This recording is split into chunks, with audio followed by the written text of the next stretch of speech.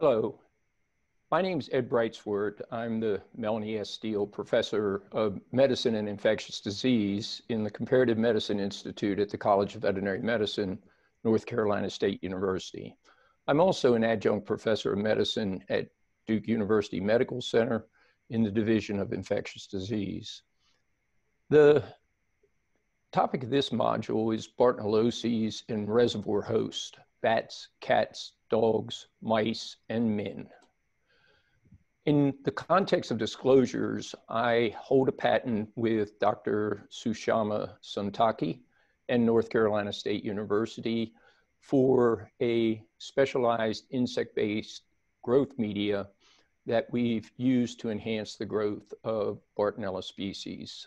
I am also the co-founder, shareholder, and chief scientific officer for Galaxy Diagnostics, a company that provides advanced diagnostic testing for the detection of Bartonella species infections. I do not intend to reference any off-label or non-FDA approved usage in this presentation. Our learning objectives for this module are to describe flea-transmitted Bartonella species for which feral and pet cats can be the reservoir host, to describe the canine-adapted Bartonella species that have been implicated in association with human Bartonelloses, and to describe the role of rodent and bats as potential reservoirs for human infections. So this particular picture is how I've actually depicted my career as a veterinarian and being responsible for the healthcare of animals, essentially all creatures great and small. Regrettably, the genus Bartonella has dampened my enthusiasm for the picture, in as much as we now know that rodents, dogs, cats, wildlife, and numerous wildlife species, ruminant species, human beings, bats, and others are actually reservoirs for Bartonella and can be persistently infected with Bartonella, and ultimately through either a vector, a bite, a scratch, or perhaps other mechanisms that we have not yet clarified, transmitted those infections to humans. Now, it is possible that the veterinarian in this picture is a reservoir as well. And in that context, there are two Bartonella species, Bartonella bacilliformis in South America and Bartonella quintana, for which humans are thought to be the primary reservoir host. However, as we discussed in a previous module, we and others have documented Bartonella quintana in cats, in dogs, in fleas, and we've also documented Bartonella quintana in cynomolgus monkeys that were being used for research purposes for drug development for humans. Subsequently, other investigators in China and areas where these monkeys are endemic have documented natural infection with Bartonella quintana. So although humans are a reservoir host, they are likely not the only reservoir host for Bartonella quintana. So in as much as many of your patients will be exposed to cats or to dogs, and far fewer will be exposed to non-human primates or bats or rodents, we're going to first emphasize cats and then dogs, and then go on to some of the other animal species out there that at least gives us a perspective on how widespread Bartonella is in mammals throughout nature and how many opportunities there might be for exposure. So this particular slide is a summary of several manuscripts, and it's certainly not exhaustive, but after Bartonella henselae was found to be the cause of cat scratch disease by Russ Rignery at Centers for Disease Control, veterinary researchers around the world started looking at the bacteremic prevalence in cats. And one thing you have to understand about cats is that with Bartonella henselae and Bartonella chlorideae, they tend to maintain levels of bacteremia that are anywhere from 10 to 1,000 times greater in number than would a dog, a human, or horse maintain. So finding Bartonella by blood culture in cats as a reservoir host is not very difficult. And that would be true too of many of the rodent species where the level of bacteremia is very high. What you can see in this particular slide is that the highest percentage is actually from a study in our laboratory of cats 19 belonging to individuals that had developed cat scratch disease. But if we look at stray cats in France, 53%, stray and veterinary hospital cats in Northern California, in the area of Davis, California, where the University of California at Davis is located, 40%. And obviously, when we get to the more northern climates, such as Germany, Japan, where it's a bit more temperate, the numbers tend to be much lower. But I would point out that we've got 56% in the Netherlands, and that's certainly a more northern climate. But this is actually bacteremic prevalence. And you can see even Australia, which has some very unique Bartonella species as a function of the marsupials that have co-evolved with Bartonella on that continent, 35% of the cats. And in most instances, these are Bartonella henselae and Bartonella clarigiae. So one thing that is important in the context of considering a diagnosis of Bartonellosis in any patient is the fact that we knew back in the early 90s that Bartonella induced a chronic relapsing bacteremia in cats. And the study that Dorsey Kordig did, we actually had two blood donors, one that had induced neuroretinitis in the owner, and the other had induced classical cat scratch disease in a father and son. Both of those cats were ultimately donated to us as part of our research and maintained until we adopted them out. The important point with those two cats and the studies that we did that I'm just going to summarize by this erythrocyte with the Bartonella henselae organism is that the pattern of bacteremia very early on is fairly predictable and is analogous to trench fever or 5-day fever. But the pattern of bacteremia tends to change as the duration of the infection lengthens. And the pattern of the bacteremia was very different between SPF cats that got blood from donor 1 versus SPF cats that got blood from donor 2.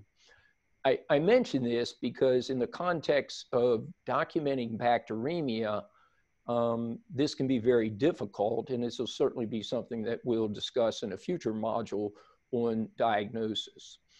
And then I'm going to show you these cats on a subsequent slide, but the important point here is these cats all belong to the same owner.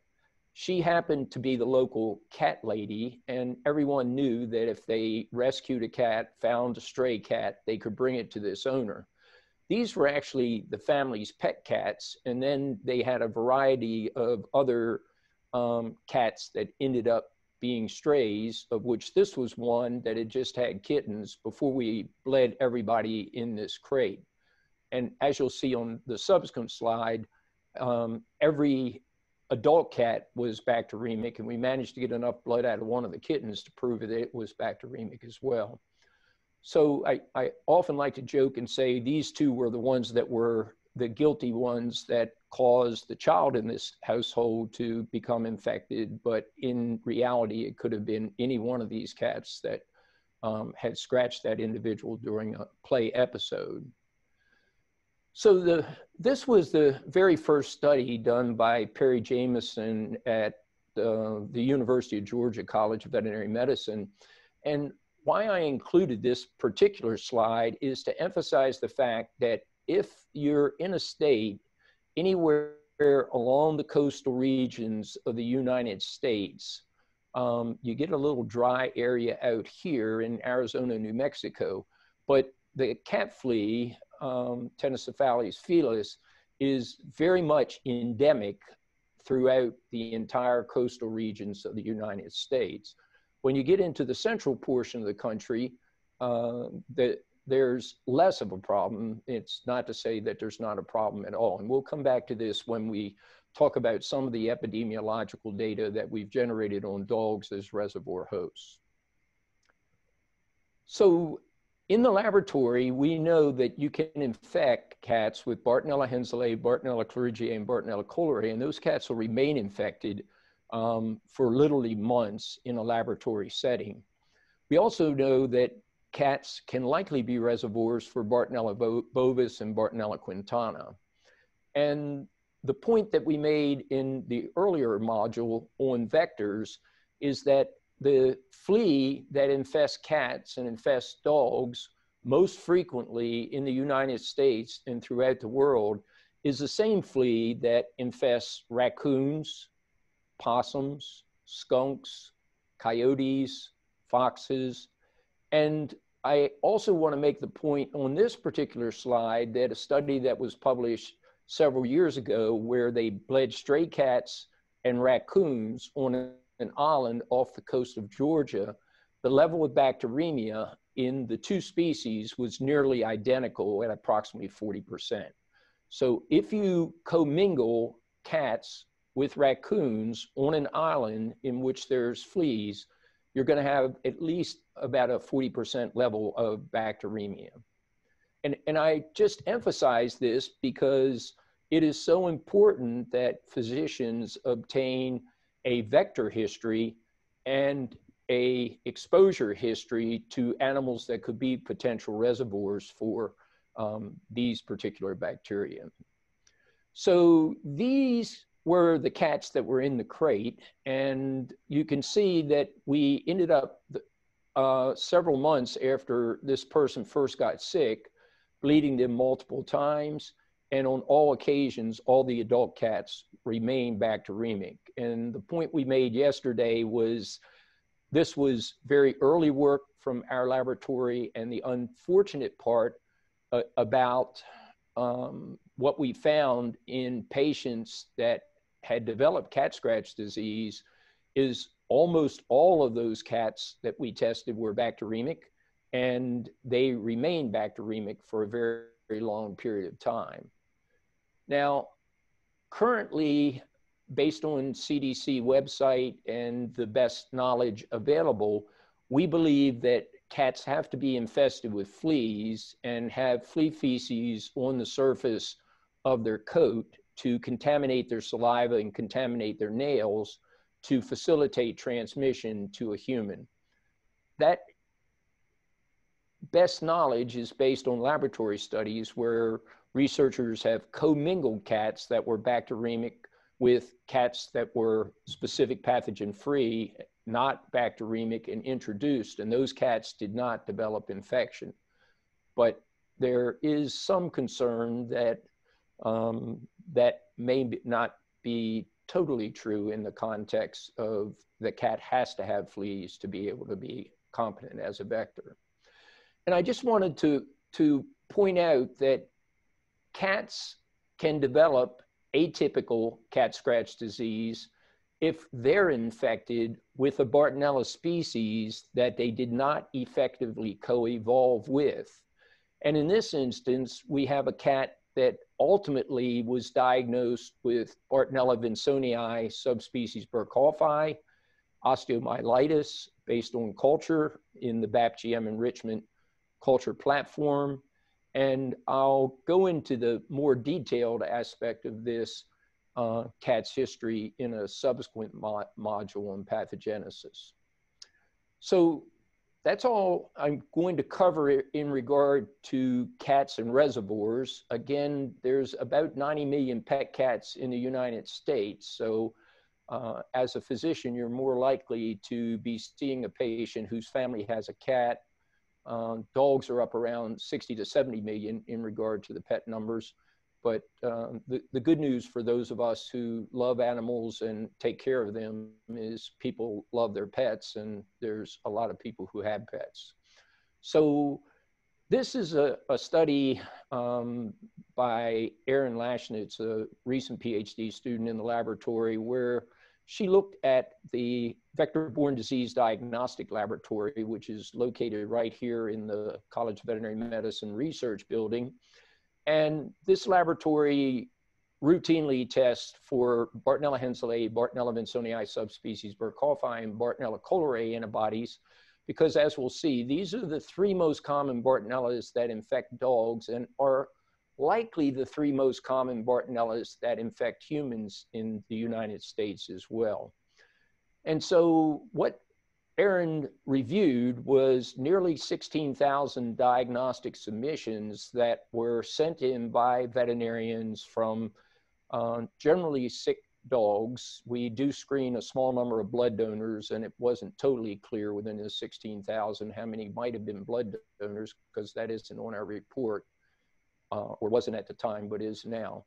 So one thing that I think is important to remember is we were actually selecting not from a random population, but from a population where a veterinarian suspected the possibility of a vector-borne disease, which could have been Ehrlichia, Rocky Mountain spotted fever, Babesia, Bartonella, Anaplasma, et cetera.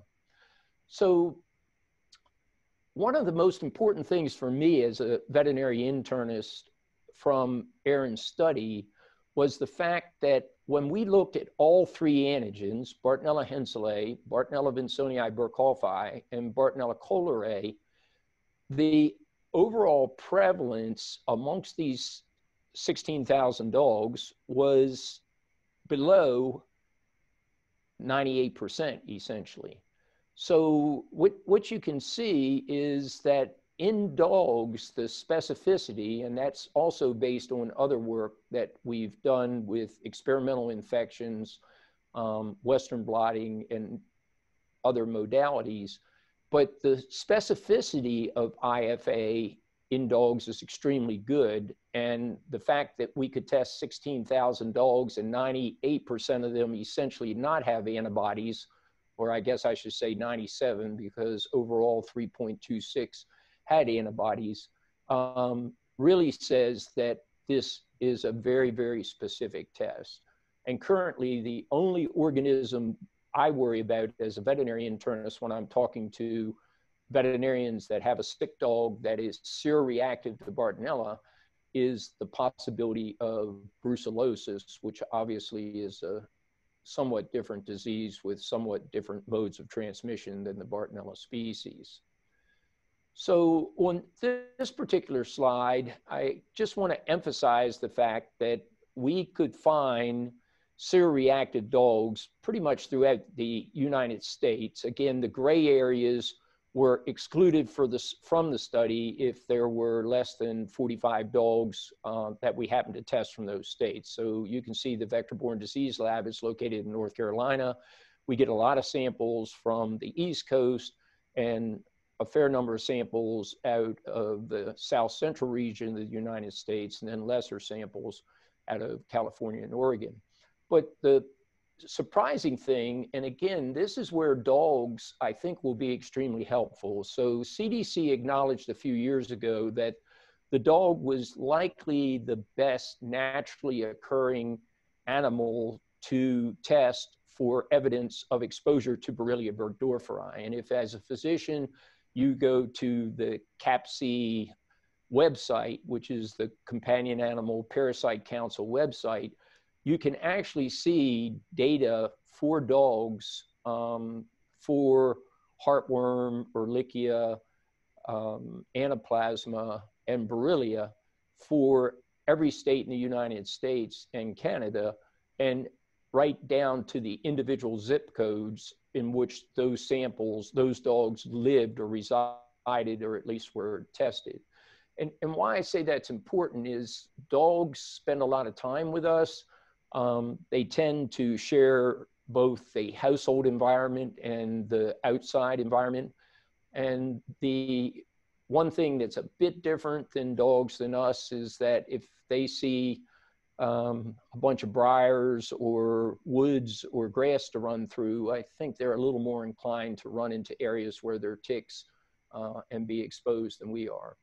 So the point here is I think the dog and the dog data becomes very important. And surprisingly, if you look at the dog data, compared to the South Atlantic region, where we know from multiple studies that the highest seroprevalence and the highest number of cat scratch disease patients occur in the South Atlantic region, presumably because of cat contact, it was actually New England where we got the highest seroprevalence to these 3 Bartonella species.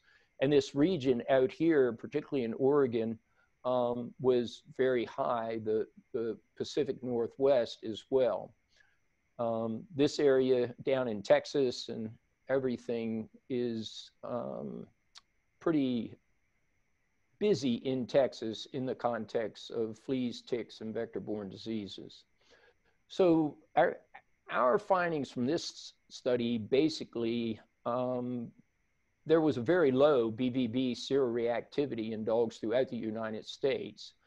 And Aaron's conclusion is it's unlikely the dog's a reservoir. I think that's a bit of a premature conclusion because we've grown Bartonella out of dogs for 18 consecutive months. So we know that dogs can remain bacteremic for at least a year and a half.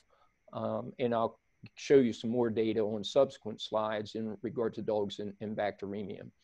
It's the highest risk in this and other studies is in male intact dogs and in mixed breed dogs. Again, we assume this is because the male dogs are more likely to be out in areas that they might otherwise not need to be in, and mixed breed dogs oftentimes are not receiving the acaricide preventives for fleas and ticks that a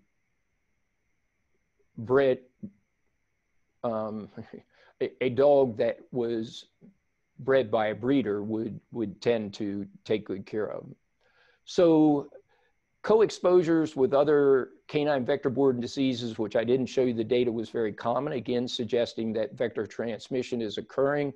There was no seasonal trend, and as I mentioned, exposure occurred throughout the United States. So this is a different study from Nandu Balakrishnan in our group, and this study was initiated to emphasize the importance of screening blood donors.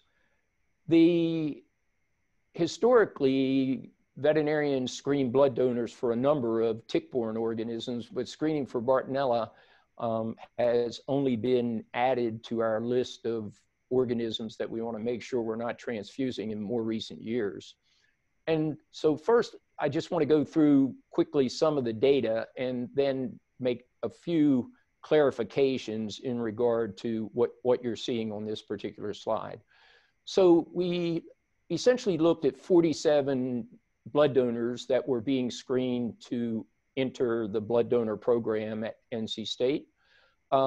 We then screened a group of healthy dog volunteers. Essentially, the college maintains a volunteer list where a dog may come in to do a orthopedic exam study or participate in a pain study or provide blood for a cancer study or what have you. So these are essentially volunteers that help the college with various studies that are generally non-invasive. And then the other group was 21 stray dogs from a single local rescue group. So what you can see here is that in the blood donor screening group, 19% were bacteremic. And again, we're not reporting seroprevalence here. We're reporting the ability to find DNA of Bartonella. And that was 20% in group 2, the healthy volunteers, and the stray dogs, 10%. And what you can see is these are the organisms that I've mentioned and the ones that we would expect to find in dogs that also have all infected humans. So Bartonella cholerae, Bartonella vinsonii burkholfi, genotypes 1 and 2, and Bartonella henselae. In our laboratory, San Antonio 2 strain is the one that we most often identify in sick humans and in sick dogs. Also, a lot of these dogs were exposed to hemotrophic mycoplasmas or Ehrlichia ewingi. All were negative for spotted fever group rickettsia and babesia by PCR testing. But I have to emphasize one point as you look at this data. So one take-home message is that stray dogs and dogs that are rescued by veterinary students or veterinarians that are often become our blood donor candidates are oftentimes occultly infected with a Bartonella species. And so this is really biased by the fact that a lot of our volunteers have rescued these dogs, and a lot of our blood donor candidates are owned by veterinarians, veterinary technicians, and others that are very close to the college that rescue these dogs. So basically, we can say in North Carolina that somewhere between 10 and 20% of dogs in this category that are young and seemingly healthy can, with very rigorous testing in a research environment, be documented to have Bartonella bacteremia. Now, if we contrast that with sick dogs, and all these dogs were from North Carolina State University Veterinary Teaching Hospital accessions, mostly from the internal medicine service and mostly hand-picked for testing, because you can see this was published back in 2011. So this probably represented about 4 or 5 years of work. And that was 9.2%. And the point I want to make again with this particular slide, most of these dogs would have been tested because we suspected polyarthritis, immune-mediated hemolytic anemia, immune-mediated thrombocytopenia, and immune-mediated glomerulonephritis. But the predominant species was Bartonella henselae, followed by Bartonella vinsonii burkholfi, followed by Bartonella cholerae. And cholerae may be more common than most of our percentages in regard to bacteremia or seroprevalence actually reflect, just because it is a very difficult Bartonella compared to henselae and vinsonii burkholfi to get it to grow in the laboratory. Also, I want you to notice this 18% co-infection, because that is exactly what we find in regard to our human studies. Is if we target enough genes and we test enough samples, about 18% of dogs and 18% of humans are infected with a Bartonella. And again, in sick dogs that are bacteremic, only 25% of those had Bartonella henselae antibodies by IFA testing, or 50% if they were infected with vinsonii burkholfi. So the good news about IFA is it's very specific. The bad news about IFA is the sensitivity is somewhere between bad and atrocious. So I want to now talk about a situation in which it's highly likely that a veterinarian and his daughter were infected by their pet dogs. And this story was published in Parasites and Vectors in 2010. The 52-year-old male veterinarian was a faculty member at the college at the time and was actually being seen by UNC neurology. From the standpoint of those of us at the college, there was already questions, or you could say the rumor mill in the hallway was, gee, what's going on with so-and-so? Because it appears like he's lost a tremendous amount of weight, is very cachexic, and he looks like someone that should have cancer or HIV. And what the individual was experiencing was severe muscle weakness and incoordination, and that's the reason he was seeing UNC neurology. By MRI, he had a poorly defined vascular lesion, and the rest of his story was, despite about 9 months of diagnostic evaluations, there was really no definitive diagnosis for his neurological symptoms. And so this individual approached me and said, Ed, I know you've been studying some veterinarians in regard to finding this new bacteria. Would you be willing to test me? And oh, by the way, my 12-year-old daughter, who was previously healthy and a straight A student, we just had to pull out of school because she's experiencing headaches, muscle pain, and insomnia. There was the mother and two sons that were concurrently tested, and they were negative, and I'll now show you the father's results.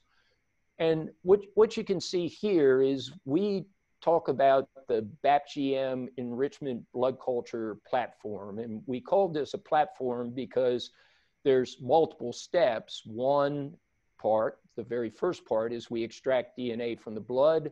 The second is we take some blood, generally 2 mils into 8 mils of BAPGM, and we culture that. And again, I note only 2 mils of blood is being inoculated for very specific reasons. And then we subculture out of these enrichment culture at 7, 14, and 21 days to see if we're lucky enough to get this bacteria to grow up on a blood agar plate as an isolate. And so the good news for this father, because he was the first one we tested, and if he would have been negative, that would have probably been the end of the story in regard to our involvement. But fortunately, he was PCR positive from blood. It was sequenced, and it was a dog Bartonella or canine adapted Bartonella, Bartonella vinsonii burkholfi genotype 2, which is the most common Bartonella that we find in dogs and in humans when they're infected with vinsonii burkholfi genotypes. And you can see that he went back to UNC, this was 10/18, after we related this result, to get another blood collection and at the same time a CSF tap. The blood by direct PCR and the CSF after DNA extraction were negative, but both samples on either a 7, 14, or 21-day cultured time point contain Bartonella vinsonii burkholfi genotype 2 DNA. Regrettably, we never got an isolate from him. And what is also interesting about this veterinarian's history, and again, I'll emphasize, this was a 52-year-old, very healthy individual before this all started, is that when I reported these results back, he said, you know, Ed, the other thing that's happened to me that didn't exist before I got sick and started with these neurological symptoms was I'm having a lot of problems with periodontitis. And so we actually obtained an oral swab and a salivary swab. The oral swab essentially rubbing very hard along the gingival surface, and we were able to PCR amplify Bartonella vinsonii burkholfi genotype 2 DNA from that swab. One of the reasons we did that is gingivitis stomatitis occurs in cats, often very young cats, and often in cats infected with Bartonella, and is thought to be perhaps one of the cofactors in the development of that disease process. But the other reason is another PhD student in my laboratory had PCR amplified multiple different Bartonella species out of dog saliva. So this was the first attempt to see if we could do that with human saliva. Once he was then treated by Chris Woods, an infectious disease physician at Duke, and once Chris started treatment, we retested him in January and actually grew Bartonella henselae. And based on his antibody titers, which I don't show you here, he was highly seroreactive to both vinsonii burkholfi and henselae back in October when we first started. So our presumption is he was infected with both. This was a predominant Bartonella species at an initial, and we were able to identify it with our techniques. And then after treatment with doxycycline and rifampin for about 4 to 6 weeks, we were able to detect Bartonella henselae, after which he was treated with a much longer course of antibiotics and had 98% resolution of his neurologic signs. So the next case is his daughter. And to a great extent, I'm very proud of this slide because I would argue that finding Bartonella in patient bloods without using an enrichment platform is extremely, extremely difficult and oftentimes very misleading. And the regrettable part about enrichment is it takes time. You can't submit a sample and get a result back the next day, because on a research basis, we actually incubate for a minimum of 21 days. But what you can see here, and why I make that statement, is that I think our lab, having spent nearly 20 years looking at PCR primers, Taq polymerase, DNA extraction techniques, can do as good a PCR for Bartonella as any other commercial or research laboratory. And I would have argued that everyone would have done a PCR at these time points and said, this girl is not infected with Bartonella. But after enrichment culture, she was obviously infected with Bartonella. She was infected with the same Bartonella her father was infected with. And with her, in her case, we were lucky enough at one point to make a blood agar plate isolate where we actually got the organism to transfer from this insect growth media into a blood agar plate. So as Paul Harvey would have said, well, what's the rest of the story? And the rest of the story is this all started when the two family pets, English Springer Spaniels, were simultaneously hit by a car.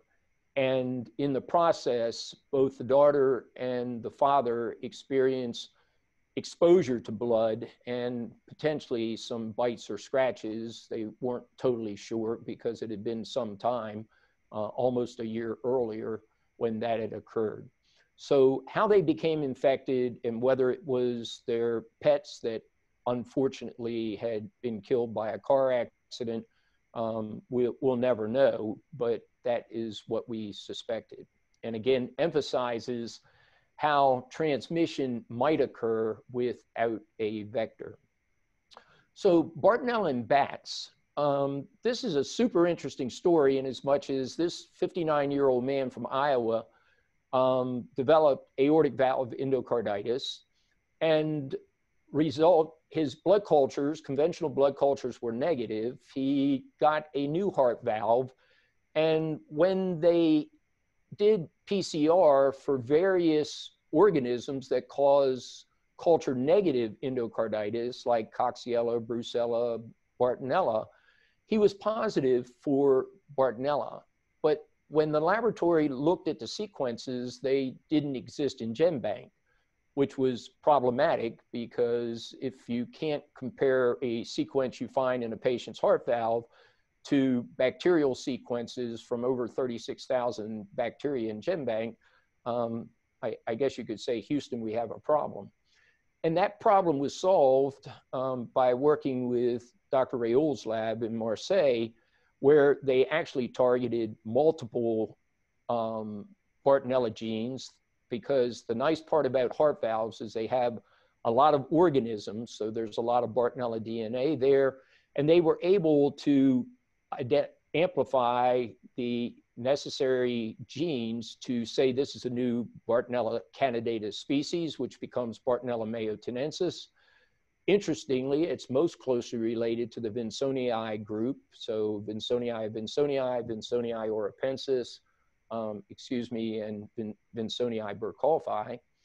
And why this was really interesting to those of us that are Bartonella researchers is the fact that there was no known vector and there was no known reservoir host, and yet we had someone that was infected with an organism that was definitively a new Bartonella. And so you can see by 2014 in Emerging Infectious Diseases, a publication from Europe now identifies that Candidatus Bartonella mayotenensis is in several species of bats in Northern Europe, and it clusters with this Northern Hemisphere group, which is literally a group of bats that are in Northern US, Canada, Eurasia, and Europe. So again, how this individual from Iowa became infected with a bat Bartonella was never even speculated in the manuscripts. Again, when it was first identified, we didn't know that a bat was the reservoir. We do know now that bat flies are, which are essentially wingless flies on bats, are the vector for the bats. And so an individual receiving a bat bite, not only do we have to worry about rabies and other viruses, we now have to worry about Bartonella species, and this is not the only one that's been described in bats. So let's move on to rodents. And again, another really interesting study published in Emerging Infectious Disease, where what they tested were pet rodents being shipped into the United States to be distributed to various pet stores to be sold generally to very young children as what are fondly referred to as pocket pets. So essentially mice, rats, gerbils, squirrels, and chipmunks. These originated from 8 countries, mostly in Asia, and 367 would have been wild captured, and 179 had been bred in captivity. Again, essentially, they were previously wild captured that were now being bred in captivity. So the overall prevalence of finding a Bartonella species in rodents that were going to pet stores was 26%. But if you were to look at the wild captured versus the breeder facility, it wasn't quite 50%, but it was a much higher percentage than I would want if I was buying a gerbil for my grandchild. So what you can see is Bartonella species were isolated from 61% of the animal specimens.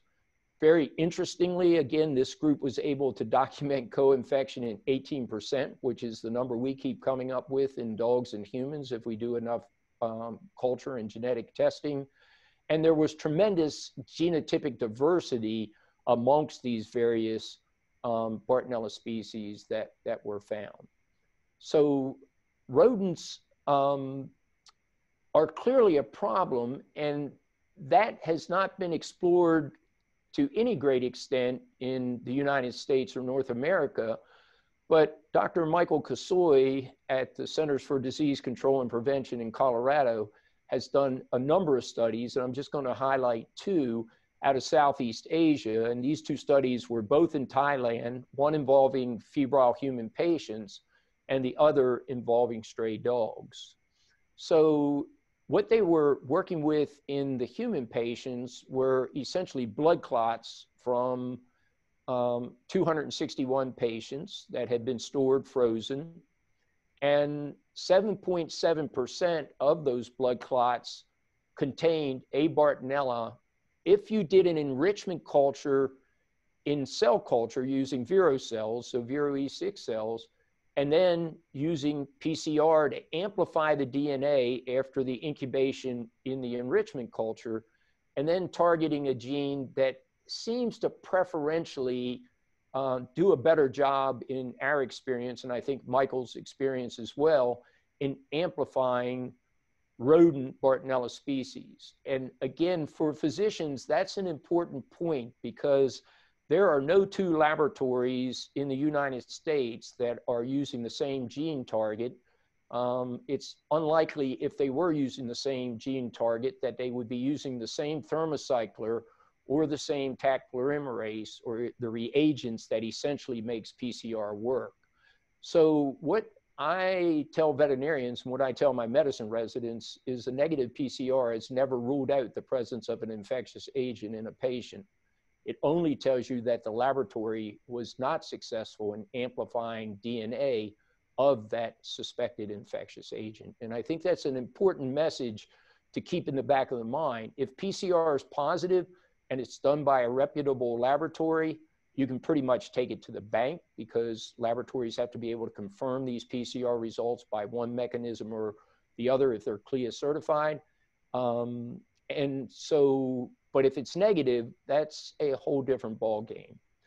And what these were all rodent Bartonella species, essentially the same Bartonella species that a postdoc in Michael's laboratory, Dr. Bai, managed to find in stray dogs using our BAPGM enrichment blood culture and ITS PCR.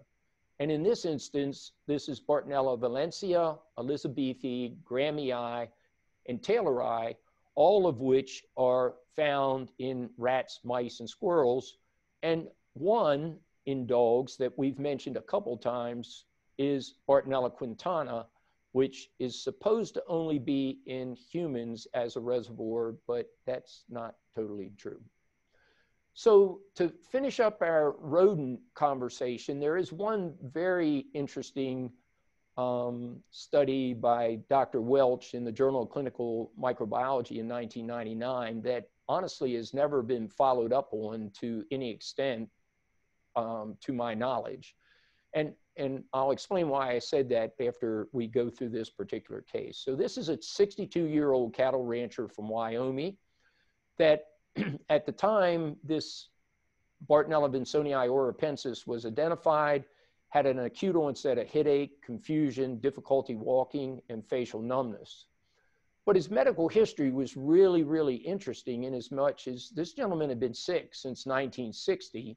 You can see this was published in 1999, so his workup was during 97, 98. And what he had was positive anti-nuclear antibody levels, elevated erythrocyte sedimentation rates, positive rheumatoid factor, positive for Sorgen syndrome, and a polyneuropathy that developed in 1960. This is a quote directly from the manuscript. The rheumatological syndrome is also characterized by variable neurologic manifestations, including aseptic meningitis. Relapses are managed by high-dose intravenous steroids. In 1987, he was treated with prednisone for a presumed relapse of vasculitis when he presented with vertigo, headache, and numbness of the hands. And I think we are increasingly understanding that Bartonella can cause very chronic, very long-lasting infections in humans, as we've been able to document in cats and dogs and likely some other animal species. And why I say we now know that Vinsonii oropensis is distributed in Paramiscus leucopus throughout the United States, and even has been reported in rodent species in Mexico. And so I think this organism probably induces infection far more often than has been recognized. And it's being a rodent Bartonella species, it is probably very difficult to detect in a human patient. And the fact that this person was being treated with immunosuppressive drug therapy is likely the reason that the isolate was successfully made in this instance.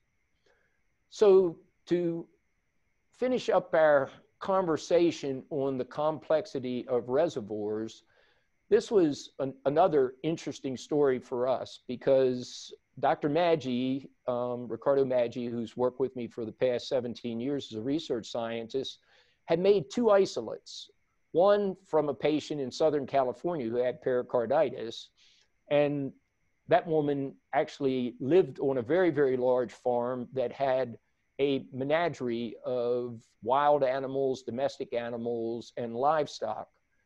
And the other was actually a woman that resided in North Carolina, worked in a veterinary hospital, but had received some type of bite wound at a family gathering in Ohio about 8 months earlier, and developed a very large erythematous lesion on her thigh, and then developed what she described as essentially chronic fatigue syndrome. She just was constantly fatigued, and all of this occurred after this trip to Ohio to spend with family and friends.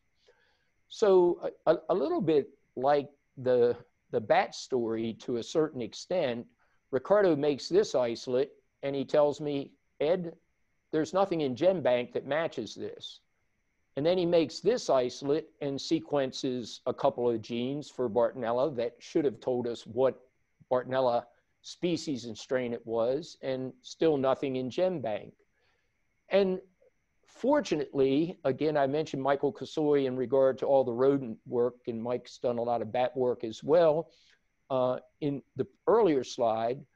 But Mike was looking at vectors on rodents and on ruminants, cattle as well as sheep and deer.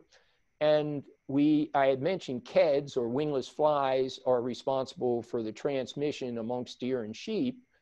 And he deposits a sequence in GenBank that he generates out of sheep KEDs that is very unique. Dr. David Bemis is the head veterinary microbiologist in their diagnostic lab at the University of Tennessee Veterinary School, and David got sheep blood in. He poured plates to use to culture patient samples, and bacteria grew up on the plates. Interestingly enough, we had that happen to us as well, and we weren't smart enough to sequence the bacteria on the plates. We considered them contaminants, worried about them contaminating other things in our lab, and threw them out immediately, or appropriately discarded them, I should have said. So what then we find in GenBank is sequences deposited by Dr. Bemis from sheep blood.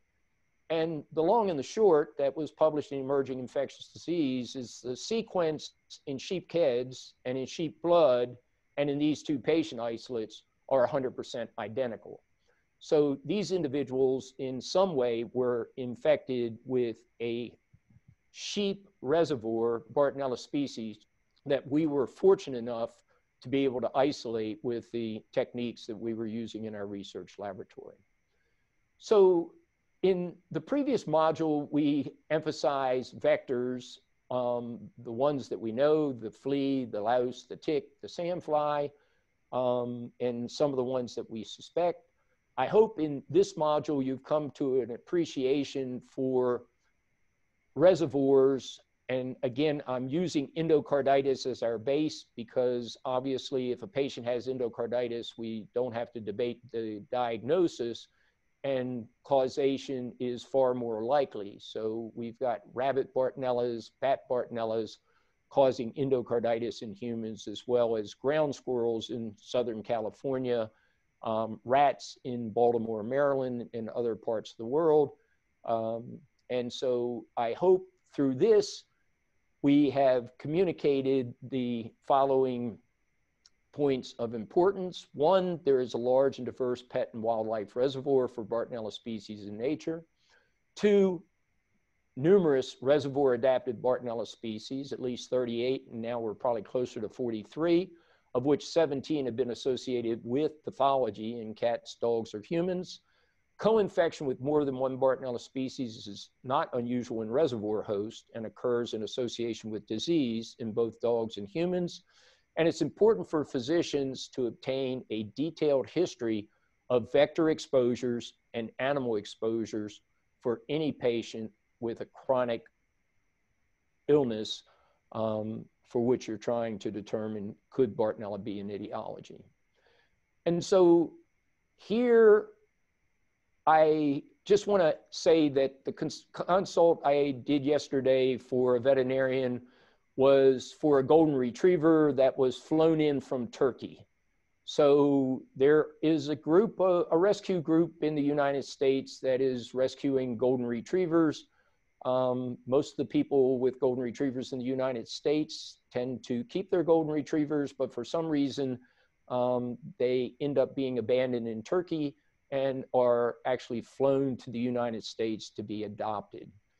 If we talk about this translocation and spillover, I think, again, spillover from a bat to a human is obviously a very important concept that hopefully we discussed. And then the most important thing is most of you are physicians that see patients one at a time, and I'm an internist, I'm not an epidemiologist. I see my patients one at a time. My patients, are right here in the middle of this circle. And I have to consider their exposure to other domestic animals, their exposure to wildlife, their travel history, and their vector exposure. And with that, again, I want to thank all the people in our laboratory that have done the work. I had mentioned the blood donor study by Dr. Balakrishnan, Mardula Variant's work, Ricardo Maggi's work with the sheep blood. And with that, I would say these are the references that were specifically cited in this module.